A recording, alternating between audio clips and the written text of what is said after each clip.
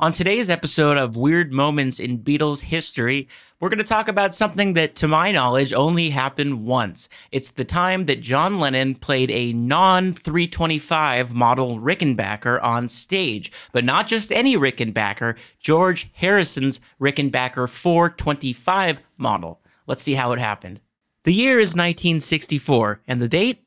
Halloween, October 31st. The Beatles are just past the midpoint of their 1964 autumn tour of the UK and are set to do two performances in Ipswich at the Gaumont Cinema, a venue they'd actually performed at before in 1963. But back to 1964, during the first performance, Lennon decides to do something rather strange. Rather than playing his trusty short-scale Rickenbacker 325 model that he'd been using exclusively for a few years, he chose to play George Harrison's normal-sized Rickenbacker 425. In this incredibly rare footage, you can spot Lennon playing it clearly. Without a doubt, this is Harrison's 425. But why? This Rickenbacker 425 is also one of the lesser-known Beatle guitars. Although Harrison kept it as a backup for a few years, it's almost never seen outside of a few live performances in 1963.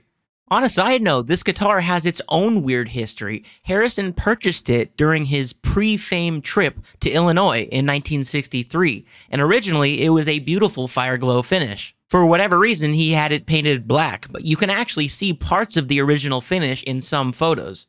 Also, if you've seen my video about Lennon's Rickenbacker 325s, the link to that will be in the description, you may recall that a 5 in the Rickenbacker model sequence denotes a vibrato.